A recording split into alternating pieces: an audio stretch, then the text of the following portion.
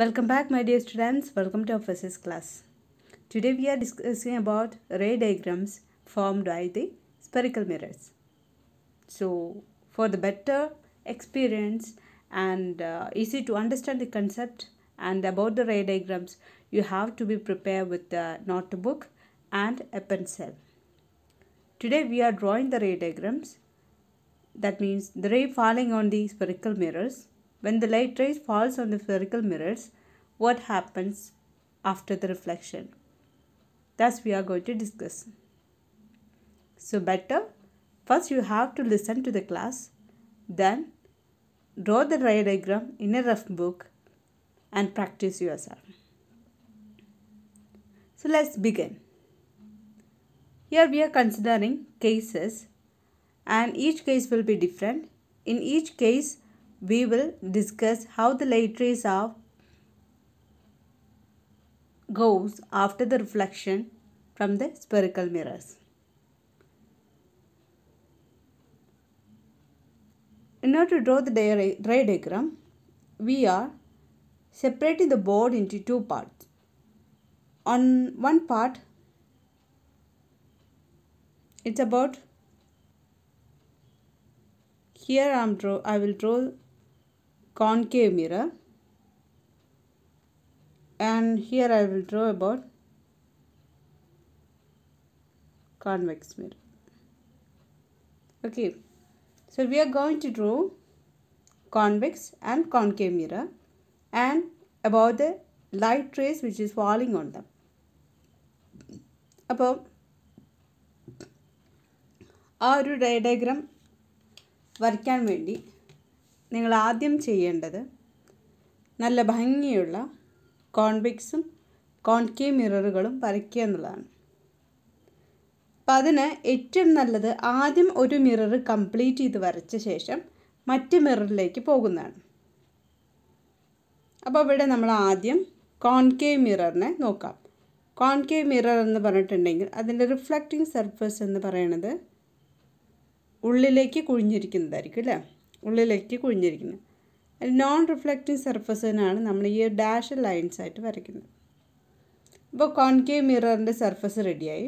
ഇനി വരയ്ക്കേണ്ടത് ഈ മിററിൻ്റെ ഉള്ളിൽ കൂടെ പോകുന്ന മിററിൻ്റെ പോള്, ഇതാണ് മിററിൻ്റെ പോള്.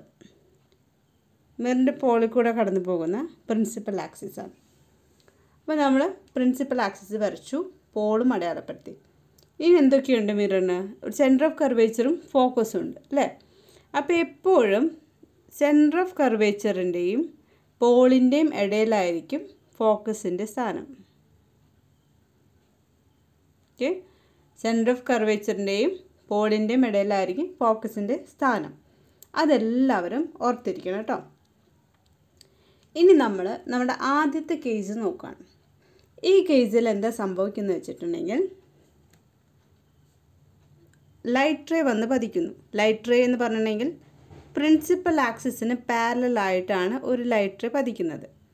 ഈ യെല്ലോ കളറാണ് പ്രിൻസിപ്പൽ ആക്സിസ് എന്ന് എല്ലാവർക്കും അറിയാലോ. ഓക്കെ, അപ്പോൾ പ്രിൻസിപ്പൽ ആക്സിസിന് പാരലായിട്ട് ഒരു ലൈറ്റ് റേ വന്ന് പതിച്ചു.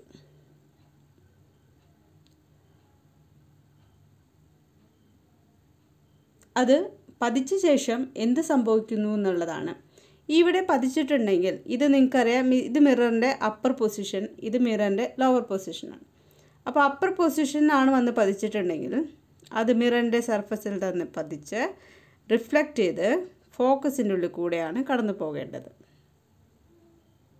Okay, the ray should reflect and should passes through the focus. Spherical മിററിൻ്റെ ഫോക്കസിൽ കൂടെയാണ് കടന്നു പോകേണ്ടത്. അപ്പോൾ ഇത് നമ്മൾ വരച്ചിരിക്കുന്നത് മിററിൻ്റെ അപ്പർ പോർഷനാണ് അല്ലേ. ഈ ഒരു അപ്പർ പോർഷനിൽ ഉണ്ടാകുന്ന ലൈറ്റ് റേ ആണ്. ഇത് തന്നെയാണ് ഈ ഒരു ലൈറ്റ് റേ താഴെ നിന്ന് വന്ന് പതിച്ചാൽ, ലോവർ പോർഷനിൽ നിന്ന് പതിച്ചാലും ഇതേപോലെ റിഫ്ലക്റ്റിംഗ് സർഫസിൽ പതിച്ച ശേഷം, റിഫ്ലക്ഷന് ശേഷം അത് ഫോക്കസിൻ്റെ ഉള്ളിൽ കൂടെ തന്നെ കടന്നു പോകണം. ഓക്കെ, അപ്പോൾ ഈ ഒരു ഫസ്റ്റത്തെ കേസ് നിങ്ങൾക്ക് എല്ലാവർക്കും മനസ്സിലായല്ലോ. പ്രിൻസിപ്പൽ ആക്സിസിന് പാരലായിട്ടാണ് ഒരു ലൈറ്റ് റേ വന്ന് പതിക്കുന്നതെങ്കിൽ അത് ഫോക്കസിൽ കൂടെ ആഫ്റ്റർ റിഫ്ലക്ഷൻ തിരിഞ്ഞു പോകണം അല്ലെങ്കിൽ പതിച്ചു പോകണം.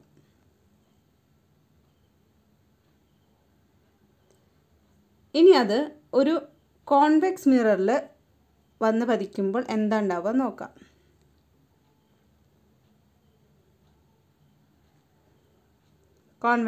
കോൺവെക്സ് മിറർ എന്ന് പറയുമ്പോൾ എങ്ങനെയാണ്?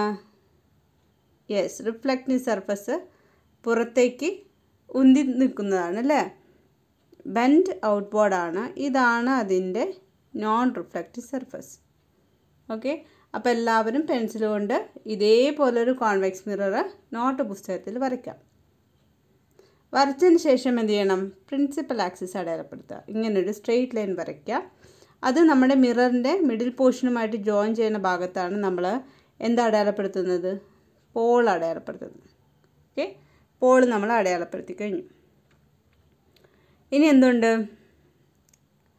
ഫോക്കസ് ഉണ്ട്, സെൻറ്റർ ഓഫ് കർവേച്ചർ ഉണ്ട്. അപ്പോൾ സെൻറ്റർ ഓഫ് കർവേച്ചർ ഒരു ഭാഗത്ത് നമ്മൾ അടയാളപ്പെടുത്തി, ഫോക്കസ് പോളിൻ്റെയും സെൻറ്റർ ഓഫ് കർവേച്ചറിൻ്റെയും ഇടയിൽ നമ്മൾ അടയാളപ്പെടുത്തി. ഇനി ഇവിടുത്തെ ലൈറ്റ് റേ എന്ന് പറയുന്നത് എന്താണ്? പ്രിൻസിപ്പൽ ആക്സിസിന് പാരലലായിട്ട് തന്നെയാണ് വന്ന് പതിക്കുന്നത്. അത് പതിക്കുന്നത് എവിടെയാണ്? കോൺവെക്സ് മിററിലാണ്. Convex mirror. അപ്പോൾ ഇങ്ങനെ പതിച്ചിട്ടൊരു ലൈറ്റ് റേ, ആ ലൈറ്റ് റേക്ക് എന്ത് സംഭവിക്കുന്നു എന്ന് വെച്ചിട്ടുണ്ടെങ്കിൽ അത് റിഫ്ലക്റ്റ് ചെയ്യുന്നു അല്ലേ. റിഫ്ലക്റ്റ് ചെയ്യും മാത്രമല്ല, ഡൈവേർജ് ചെയ്ത് പോകുന്നു. ആ ലൈറ്റ് റേ ഫോക്കസിൽ നിന്നാണ് ഡൈവേർജ് ചെയ്ത് പോകുന്നത്. Light ray should diverge from the focus. അപ്പോൾ നമ്മളുടെ ലൈറ്റ് റേ ഡൈവേർജ് ചെയ്യുക എന്നുള്ളത് ഇങ്ങനെ കാണിക്കുക, താഴത്തേക്കൊരു ഡാഷ് ലൈനായിട്ട് കാണിക്കുക.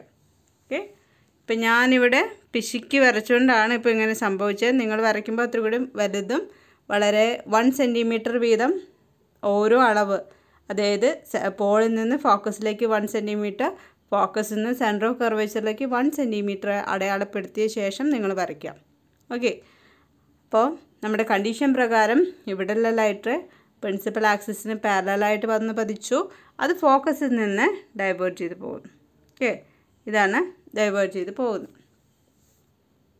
മനസ്സിലായല്ലോ? അപ്പം നമ്മൾ സ്പെറിക്കൽ മിറേഴ്സിൻ്റെ ആദ്യത്തെ കേസാണ് നമ്മളിപ്പോൾ ഡിസ്കസ് ചെയ്തത്. ഈ കേസിൻ്റെ പ്രത്യേകത എന്താണ്? Light ray principal ആക്സിസിന് പാരലലാണ്. Okay, light ray principal ആക്സിസിന് പാരലലായിട്ടാണ് വന്ന് പതിക്കുന്നത്. ഓക്കെ.